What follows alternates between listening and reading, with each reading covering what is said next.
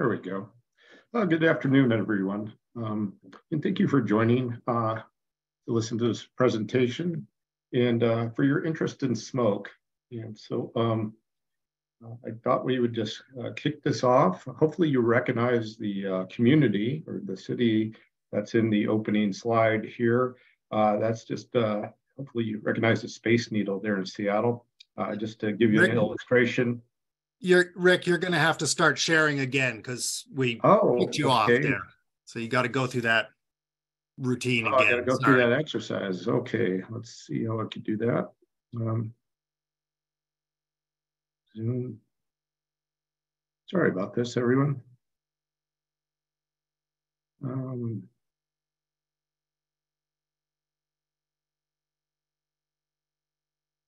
This is going to be interesting. Okay.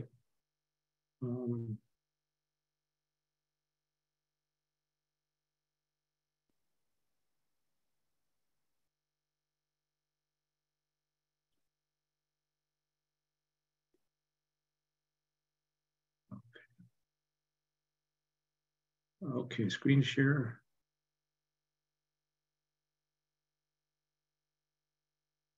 Okay, let me know if you can see it. Yep, you got it. All right. Let's start recording again. Good afternoon. Thank you for joining, and thank you for your interest in smoke. Something I've been very interested in, not just from prescribed burning, but the wildfires themselves. And before I get too deep into this presentation, I do want to acknowledge that I had a lot of help in developing the techniques and the methods that are being presented today. Brett Anderson, just a brilliant atmospheric scientist, air quality modeler, no longer works for the Forest Service, but now works for the BLM. Spencer, Chris, and Sarah, just great AFMOs, fuel specialists in Western Oregon, and had a lot of help from those folks. I really have a lot of admiration for our fuels folks out there implementing on a day-by-day basis. Daisy Mercer, just another person who left the Forest Service now with BLM, and she helped me with some of the R scripting, and was just a wonderful person. Oftentimes we don't recognize, but I want to give credit to a previous supervisor of mine, Darcy McDaniels, who was really supportive in this research. And so Darcy left the Forest Service and went into like cryptocurrency. So took a really different path now after working in fire science for many years.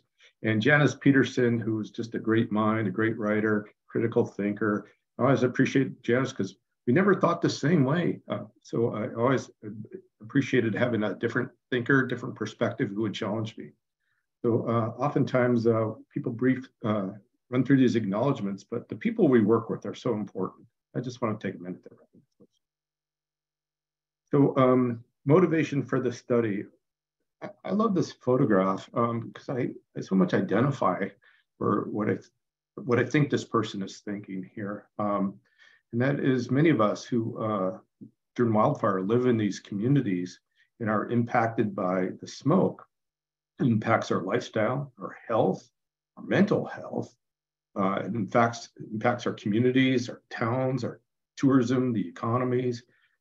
A summer with wildfire smoke, if you've lived through one of these, it could go on for months, certainly weeks, and really could ruin a whole summer for us, or whatever your fire season is, if not summer. And so while we do a lot with wildfire already in terms of deploying air resource advisors on incidents, by forecasting of smoke, monitoring smoke, public messaging to help people modify their behaviors, I asked myself, isn't there more we could be doing? Are we doing all that we can? And that was my motivation for this study. So I wanted to share with you a few ideas I have about what more we could be doing. Perhaps you have others too. So in this approach, I think the concepts are fairly simple, but the implementation is more complex. So it's really about, like, if we knew where the smoke was coming from into a community during our wildfire season, that helps now narrow down what we might be able to do about it. And so smoke doesn't move where air doesn't move into communities equally from every direction. Not typically. Usually there's a dominant direction or two. Sometimes it differs between day and night. And sometimes we've all looked at windroses and can understand that. This approach takes a little bit more sophisticated approach than just looking at the windrows. Get into that in a minute. And then, but then if I knew where those pathways were, then I wonder what management options do we have along those pathways to reduce wildfire smoke? And then how much could we really reduce? Does it matter? And then I'm going to use a case study to demonstrate that.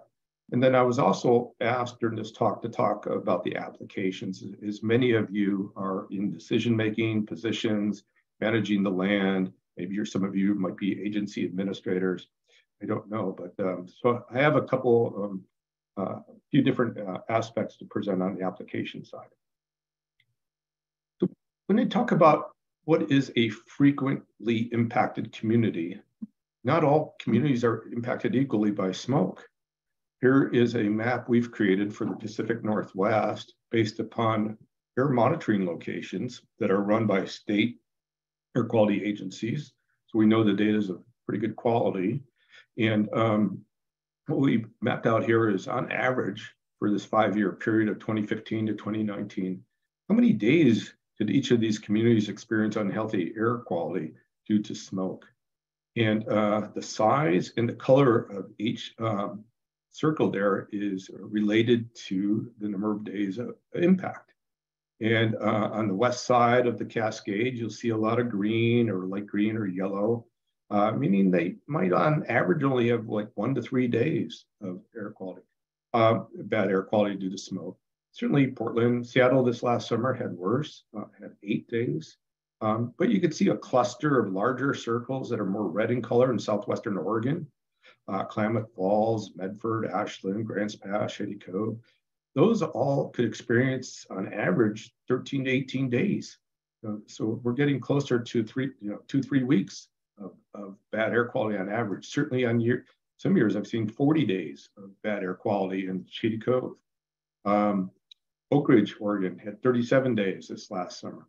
Another area that's pretty frequently is on the east side of the Washington Cascades, near Wenatchee and Twist. When we went through up in Chelan, they typically have about 2 to 3 weeks of unhealthy air quality due to smoke. Bend, Oregon, and on the east side of the Oregon Cascades also gets fairly frequently. But as you move further east, not quite so much. Somewhere between those communities and a little bit in more than we see down the I-5 corridor there. But since we're talking outside the Northwest too, to some other audiences, I did try to find some other data that would be indicative of how frequent bad air quality occurs to smoke. I found this map that was produced from another group out of a university here. And this is based upon satellite information, not ground-based information. So you can see a lot of smoke over the Midwest there. And that's not necessarily at the ground because it's not based upon ground monitoring. It might be at the ground, but look at the Sierra Nevadas of California, quite a bit of smoke down there. Xander, where you are in Santa Fe, a medium amount there. Montana, Wyoming, Idaho, quite a bit of smoke too. So if you want to, there's data you could look up to find out exact numbers in your communities. I've contacted some of my colleagues in other regions, but nobody, to my knowledge, has produced those ground-based maps like we have in the Pacific Northwest. So I mentioned, what are these air pathways that are common during wildfire season? In the Pacific Northwest, during the period of time I looked at, wildfire season typically started as early as mid-July and extended to the end of September. And so I looked at that time period. And what I did is I used a model that is models air pathways, or let's think about this like a backwards trajectory model.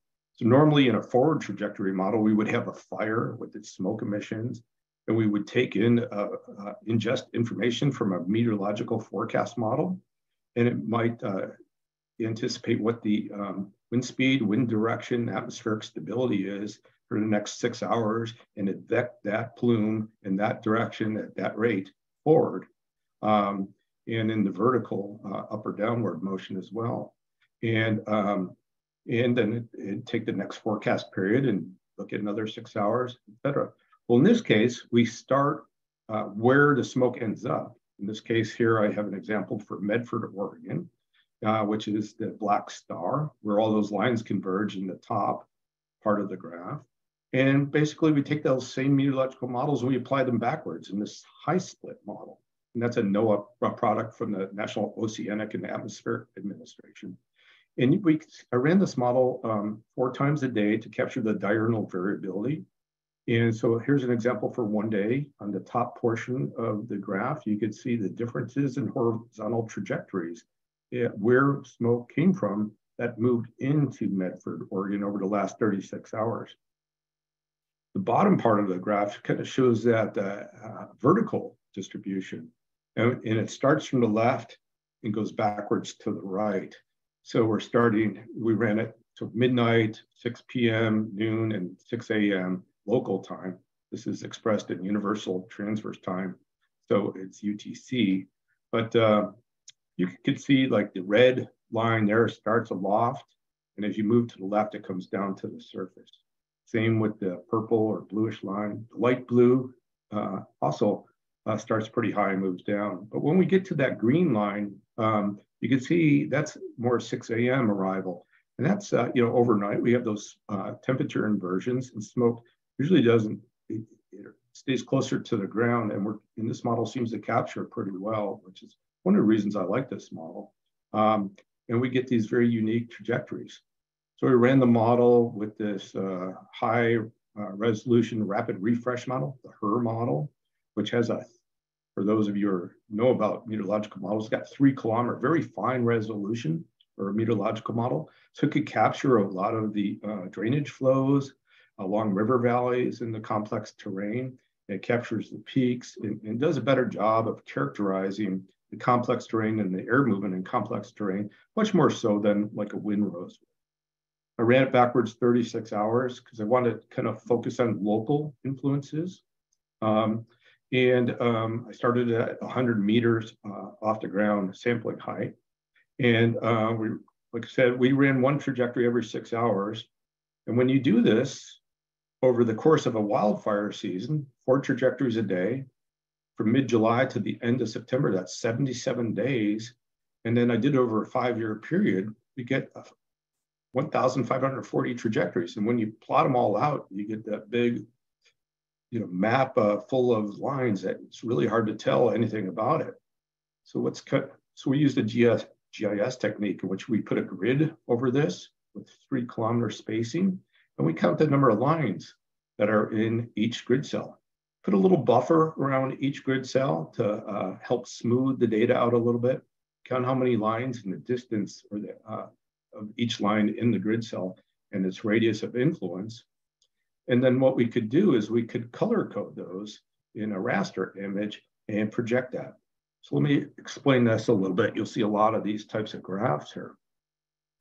So when we start at the blackish area, that all lines, as you saw, converge into the area that or the community of interest. We're going to have the most number of lines. Let's call that 100% of the lines will converge on that grid cell that represents that community. But as you get out further and further, you have fewer and fewer lines that are in each grid cell. So we could characterize those as a relative percentage of each of the total amount. And this, after playing with the frequencies quite a bit, I found this kind of coloring allows one to see sort of these patterns of influence into a community without being overly extensive. When we get down to less than 3%, we get lines everywhere. And that wasn't really meaningful. So I removed the coloring. So when you look at a map like this, I don't want to infer, or it should not be inferred, that smoke does not move into here like Medford, Oregon from the south. It just means it doesn't happen nearly as frequently as some of these other directions. We're playing a probability here, so to speak. And what we see here is during this wildfire season, during this period of analysis, smoke mostly moves from the northwest into Medford to the south, But we have these fingers that come across some of these topographic features. To the southwest, there's a part of it that moves up the Highway 199 corridor.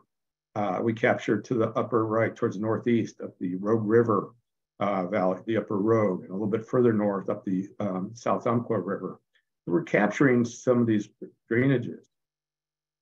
Well, when you do this across a lot of communities, you could see that very unique patterns become evident.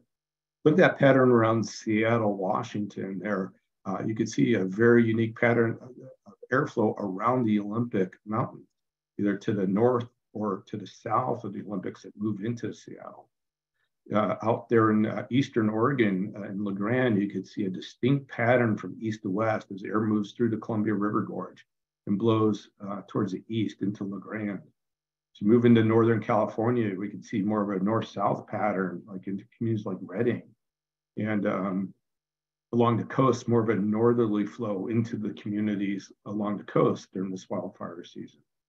So very unique patterns. Again, there are more probabilities, which I think gives the analysis a little bit more strength than looking at any one individual location. What can you do with this information? So I'm going to give you an idea here. This is application number 1, I call it, and that's during wildfire season. And during wildfire season, if we get a fire that begins on the landscape, and we could overlay the perimeter of the fire with these trajectories, I could get an idea of whether or not we're going to have long-term smoke impacts into the community or not. Well, that might be very helpful. Let's say you're an agency administrator who's very concerned about your community and its members, and that might be either you want to request more resources, including ordering an air resource advisor. You want to coordinate with your community. Some communities, like, they'll have resources that could bring in portable, high efficiency particulate air filters for those who don't have the economic means to protect themselves, or air conditioning units to filter out those things. It might affect community events, all sorts of things. But if we know we're going to get long-term smoke impacts, that's an opportunity there. And so I tested this out for the first time during this last fire season. So here on this map, you'll see a showing in red shading where we had the large wildfire incidents for 2022. And so, like I said, we could overlay these. And I just picked a few of these trajectories to look at how we did. And let's start in the middle of Oregon here in the Cascades. And we could see that that was a Cedar Creek fire. And you could see it overlaid the yellow area. That was a frequent air into Oak Ridge, Oregon. Oak Ridge had 37 days of unhealthy air quality. Now recall the maps that I created went through the end of September. But this 2022 was an unusual year because we had fire season go up to October 24th.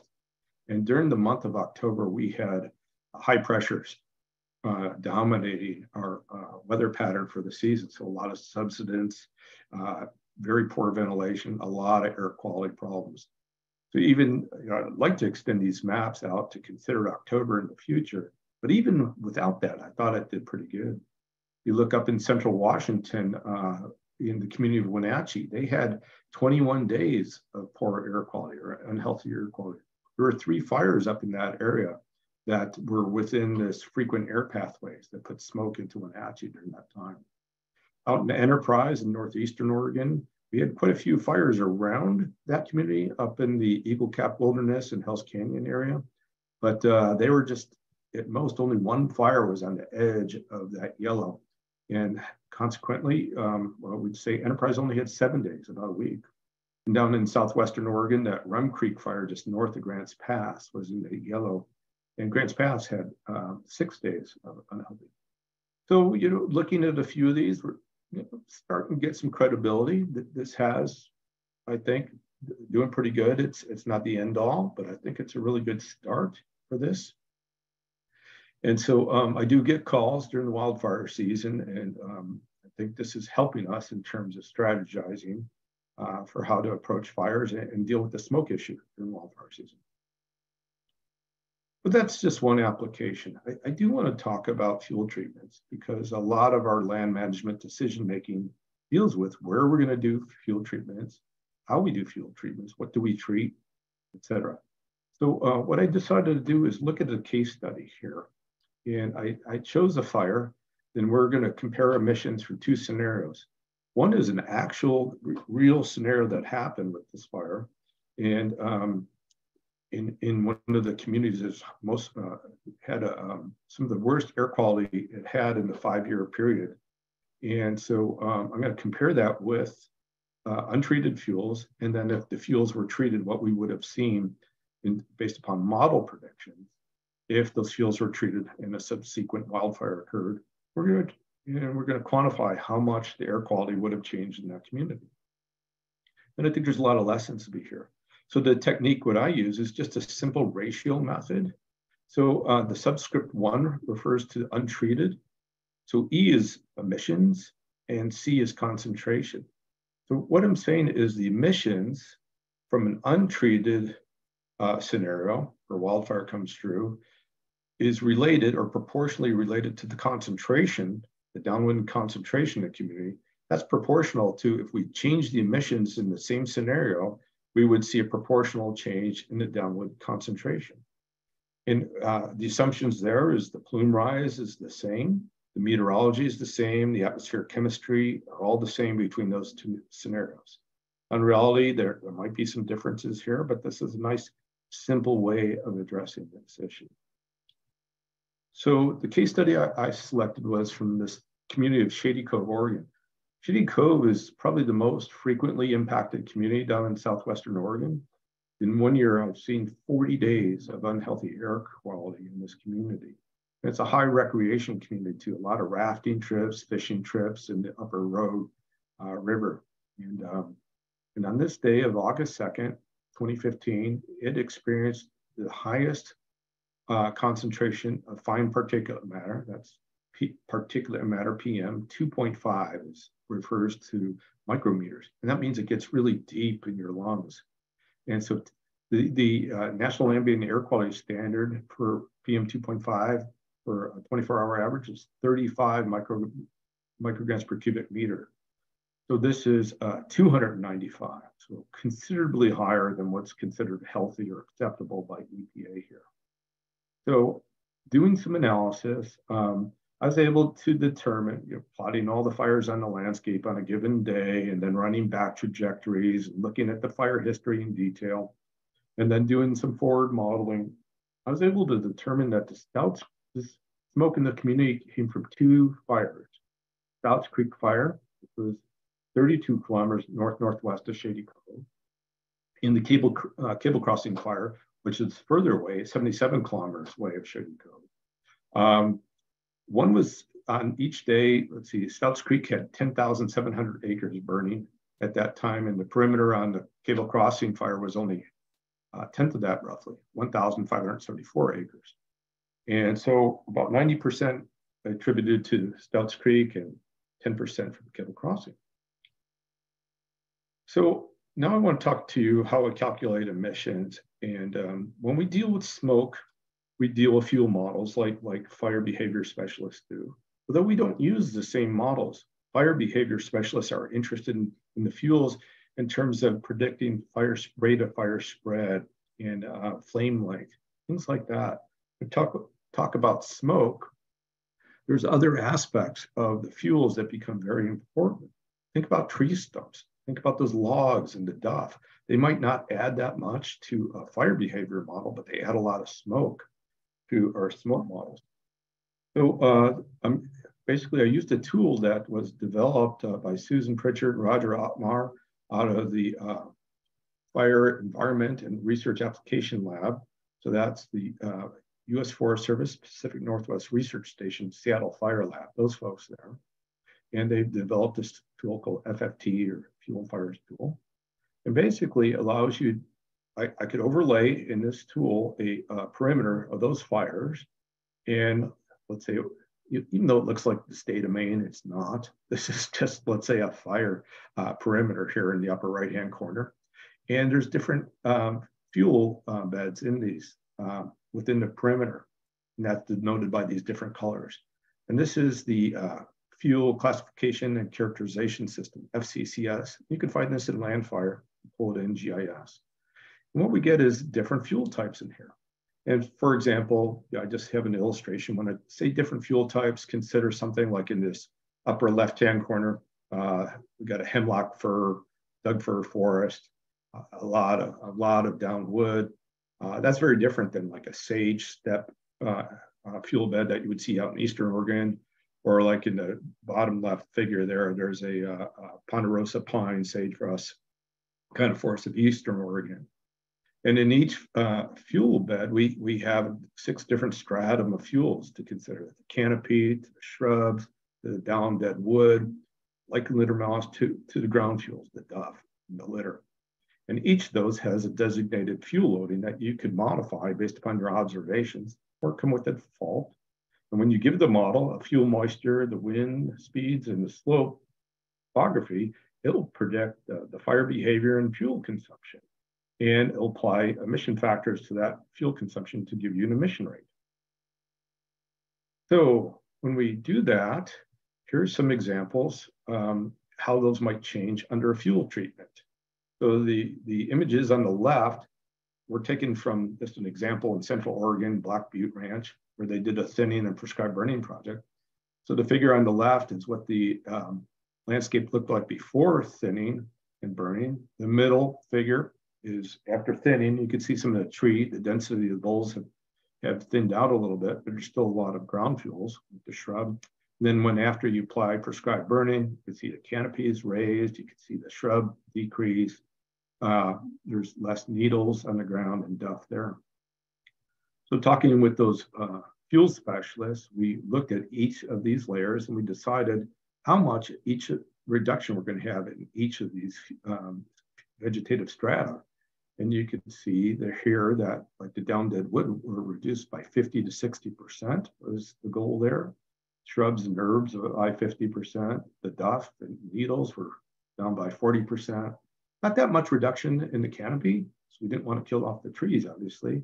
No changes to the snags or the ladder, but we did eliminate the ladder fuels here. So that's sort of a typical treatment you would see in this was on the Umpqua National Forest, so a forest of Western Oregon. And what you might have for a fuel treatment in your area might differ. So this is a really interesting slide graph to me. There's a lot of information here. So let me try and explain this one a little bit. We have within the fire perimeter 4 different types of fuel beds were identified. Let's just call them 2, 9, I think that says 16, and 38.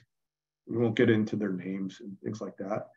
And then under each one, we have U for untreated and T for treated. And in each bar there, you see 6 different colors representing the contribution for the blues, the canopy, the yellows, the down dead wood, greens, the duff, or the ground fuels, and their shrubs, herbs, and lichen litter moss as well. So the first thing to notice is on the left-hand side of the screen, it's the emission rates, the pounds per acre. So notice like fuel beds 9 and 2 emit quite a bit more smoke when they're burned than fuel beds 16 and 38. Yeah, almost 3 times more. And where does that come from? Well, look, there's a lot more down dead wood on the ground that gets burned during those, as well as duff. And even in the canopy, there's quite a bit more. But when we do the fuel treatments, we could see that we're reducing mostly the wood and mostly the duff, not so much the canopies, changes, and others. So that's where we're getting our big reduction in emissions. Now remember, these are emissions during the prescribed burn. There's if a wildfire were to burn through the treated area afterwards, and how much smoke would be generated. Okay, so let's move on to the next slide. So let's look at the results. So let's look at the difference between the emissions and the downwind concentrations in Shady Cove between, just from the Stouts Creek fire, between a treated and an untreated scenario. There we had emissions from untreated, a little bit over 3,000 tons. But when we ran after we treated and the wildfire came through, there was a reduction from that down to 1,660 tons. That's a reduction of 1,365 tons. Well, proportionally, that's a decrease in concentration from the 295 that was observed. We would have only had 162 micrograms per cubic meter. Well, think about this for a minute. Does that make sense? And what I think about is, yeah, it does make sense, because when we have wildfires, and if our forests were within their natural range of variability, not overstocked, and we operating during our normal fire retreatment, there would be a certain amount of smoke that would be natural. That's what I call that 162, so to speak. It'd be more of our natural amount of smoke. And the extra 133 tons is sort of what I call the additional smoke from not having fire on the landscape as much as would be natural. So there's a natural amount of smoke and there's an unnatural amount of smoke, how I think about it. When you do the calculation, that's a 45% reduction in the smoke just from that one fire. I also recognize that, when we have wildfire season, we have smoke in a community, it might not just be from a single fire. There might be several fires that contribute to that. Well, and not every fire is going to run into a fuel treatment. So here I just ran the case, how much would we reduce the air quality in Shady Cove? Let's say 90% of the smoke came from the Stouts Creek fire, which was treated. Let's say Cable Crossing fire wasn't treated. There, we would get, when we apply the 90%, we dropped that 295 down to 265 from the Cable Crossing. We add in, I'm sorry, from the Stouts Creek, we add in the background that 10% from the Cable Crossing, and then the concentration's not reduced as much. So it's only a 41% reduction, but still that's substantial. That gives me an idea under this one case scenario, how much we could reduce smoke if we did fuel treatments in these targeted areas and they intercepted a wildfire. Well, how do we use this information? Well, so here's, I'll have a couple examples to show you here. So again, back to Southwestern Oregon, where I live. This is a case, this purple outline here is the Rogue Basin. So this is Crater Lake National Park. In the purple in the upper right, there's three figures here. So I'm referring to the upper left figure. And if you look in the upper right portion of that figure, you will see a rectangle with this purple with a blue circle in that. That's Crater Lake National Park. And the Rogue River runs all the way to Gold Beach on the west side of the coast of Oregon there. And all these communities are located in the valleys in between. So here's the frequent path in the upper right figure now, figure B, frequent air pathways into Ashland, Oregon, where they're doing a lot of work to restore the forest out there. And we can see that, again, the frequent air pathways up to the north, very similar to Medford, had that finger going into off to the left and then to the south. And then in the lower right, the lower left figure, I plotted the departure from natural range of variability for the vegetation condition class. And I picked out some of the more departed conditions indicated in that red wine kind of color that's there. And if I had more GIS skills I could do really quickly, I could just take mask image of that.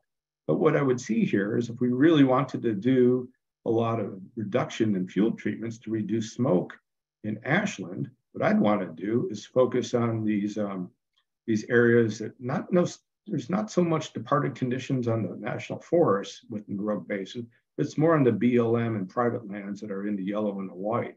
So I'd focus on there and along the Highway 199 corridor. Well, here's an example for Grants Pass that has a different kind of frequent air pathway configuration to it. Same information, but here I focus primarily to the north of Grants Pass, and a little bit to the northwest, and again to the southwest along that corridor, along that 199 corridor towards Cave Junction in Northern California. And not so much to the south and to the east, because you really won't get a high probability of reducing smoke in those communities. So if you had these kind of plots, these that have been prepared for these communities, you could use them in a GIS application to help with your land management requirements. And then the third consideration that I'd like you to think about is we're not required to do this, right? There's not a law that says thou shalt reduce smoke. EPA is not telling us to do that. We kind of get a free pass with wildfire smoke, but with our prescribed burn smoke, we don't, at least not for the time being. So I think about like when I go out and talk about fuel treatments and reducing smoke with the fuels programs specialists in the forest, I hear that, well, I want to focus on which vegetative strata are causing the most amount of smoke, and that's the downwood and the dove. And then, but we've got to leave a lot of that for wildlife consideration, wildlife habitat. I get that very much so. However, I think smoke has been absent from the conversation. We haven't had a place at the table, and I'm not saying we need to remove all that. But when we look at the treatments, let's look at how much sound wood we have and what are the targets being imposed. Can we do a little bit better than this or not? And is there a place for some communication and discussion around these in terms of how much smoke should be done, how much smoke we want to reduce during the NEPA process in our fuel treatment? So wish I had a place at the table, don't always, rarely do, but maybe that's a place we want to have some more discussion. And so in conclusion, I think these air pathways could be helpful to help us focus on specific areas, not just during wildfire season, but also for land management planning. We've seen that, at least in one case study, we could substantially reduce the downwind air quality impacts. And depending on where we do the fuel treatments, the types of fuel beds and the vegetation layers that we're focusing on, they matter. And I do want to mention that for all these layers that I have for Pacific Northwest and Northern California, I'm working with our ArcGIS specialists. We'll put them available on ArcGIS online, AGOL here very soon, probably next week, I think I'll get them up. But if you want them in your region where you haven't done them yet, maybe there's a specialist down in your area where we could work with and to have all the techniques and the scripts written. And I could share that with whoever might be interested. Or if there's just one or two communities you're interested, give me a call. Maybe I could knock those out for you as well. That's really the end of my presentation, and just want to leave time for some questions here. So thank you very much for listening. I appreciate it. Yeah, thank you, Rick. That was great. You did a nice job and clearly walking through the steps, and I'm already thinking about some implications. Although your last photo here is triggering some other questions about fishing that I will leave for another time. So we had a couple questions that came in the chat window that I'm actually going to turn to one from Mary about your modeling of the treated versus untreated stands. And there was another question from Devin, and I think the two are connected. So it's about your assumptions and so Mary asked, is it assumed that there is an ignition and a consumption of 100% of available fuels in both the treated and the untreated stands for modeling smoke production? No, it's not 100% consumption. Certainly there's a lot of trees that are left, shrubs that are left on the landscape when we run both scenarios through the model. Okay. And then related, in terms of the area, what proportion of the fire area did you model as treated for the fuel treatment comparison? Yeah, that would be 100% of that area. Okay. Yeah. So within that's treated... not really necessarily realistic. It was just an attempt to kind of bracket what we might be able to do, or even if that allowed our firefighters to get a place where we could then engage directly, because maybe the flames drop from the canopy down to the ground and the flame lengths were such that maybe we could hold the fire at that perimeter and we wouldn't burn that area behind. So it might not be such a bad assumption. Yeah, definitely there's a lot of nuance in Sure. what models we want to project out. And one of the things I like about your work is you took in the sort of smoke distribution, looking at, okay, let's look at a few actual fires. And I think there's a balance of modeling out and then looking at case studies. And let's see. So Gene had a comment here in the 90s and early 2000s. FETM was being used to show trade-offs of treatments in regard to smoke and target communities. And it seems that that was lost. Now the topic is coming back up. And so maybe there's some literature out there that we need to dig back out again. So thanks for bringing that up, Gene. And if you want to share any particular resources that you're aware of publications from that time, that would be great. Yeah, a lot of that work was done through CH2M Hill. Okay. That's the fire effects trade-off model. And we were able to show exactly what you just talked about, the PM2 concentrations. It was following the mid-90s fires in the Wenatchee area, and Wenatchee was the target community, again, Seattle also.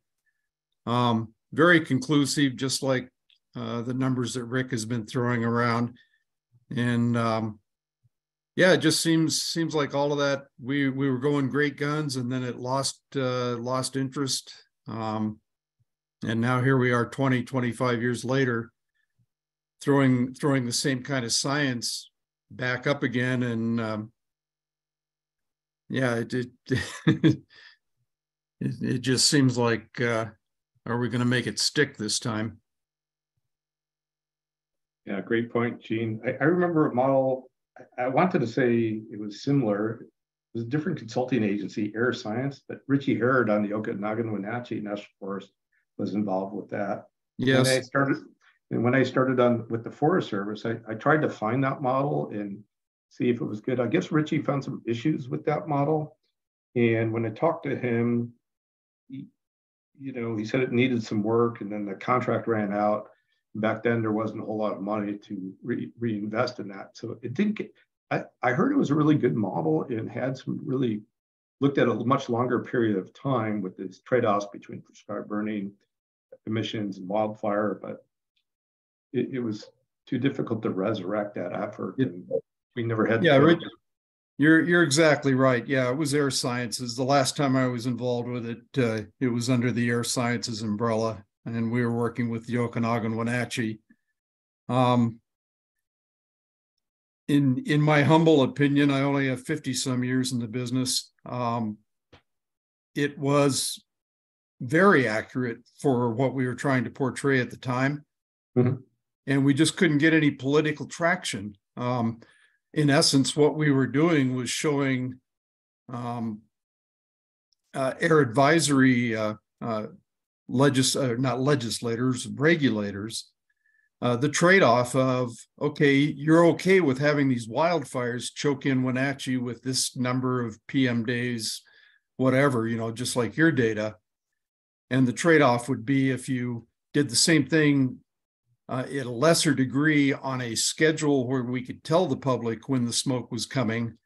That was what the whole essence of the fire effects trade-off model was would you rather have half the smoke predicted in time frames in order to eliminate a majority of the smoke from wildfires into the future?